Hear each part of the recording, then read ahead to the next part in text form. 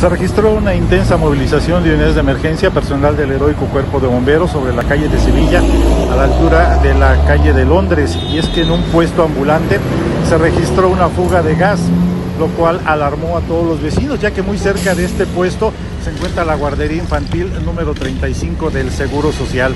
Afortunadamente no hay personas lesionadas, la fuga fue controlada y elementos de la Secretaría de Seguridad Ciudadana realizan los cortes pertinentes a la circulación. Para Capital Media informó Juan Manuel Padilla.